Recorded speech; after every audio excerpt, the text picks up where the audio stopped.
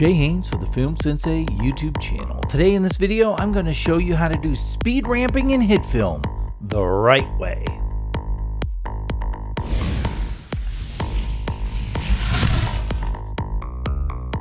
Most people, when they do speed ramping in HitFilm, just flat do it wrong. What they do is they drag a clip onto the editor timeline, and then they decide where they want to start the speed ramp.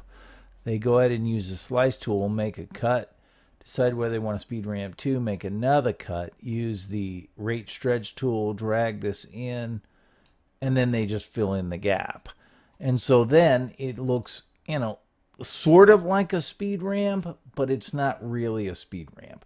And you can tell that there's a hard cut here when it starts speeding up. Okay, so this is not how to do it. Instead, you want to use the speed effect. The speed effect can be found under the temporal folder in the effects tab. Using the speed effect, just drag it onto the clip itself. You can ramp it using keyframes instead.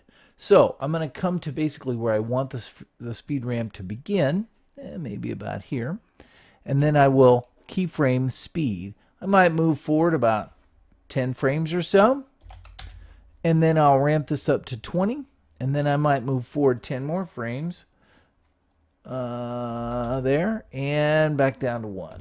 Okay, so now without touching any other aspect of it, you can see how that is speed ramping up and back more smoothly because it's being keyframed across the speeds forward and backward.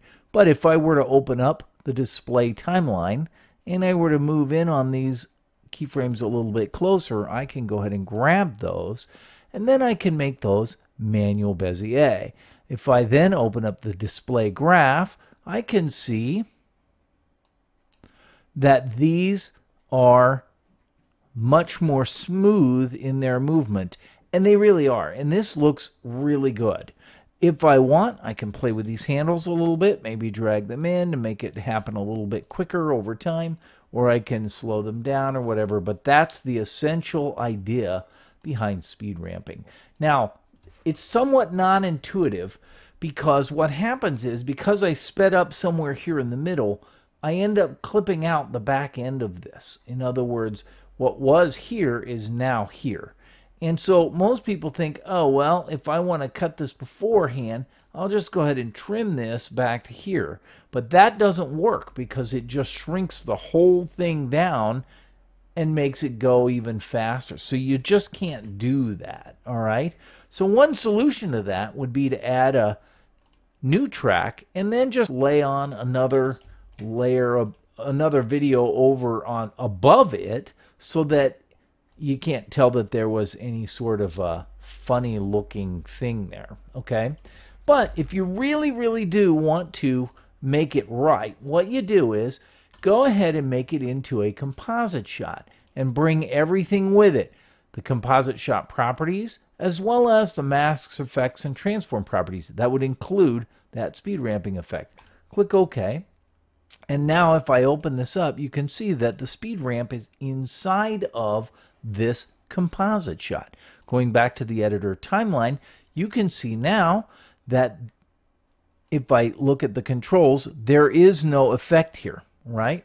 As a result, it works exactly the same, but I can go ahead and trim this and it still works the same. I can trim on the front end of it as well, and it still looks just as good as you would expect it to look. So by baking it into a composite shot, here you will have much better control over what it looks like out here on the editor timeline.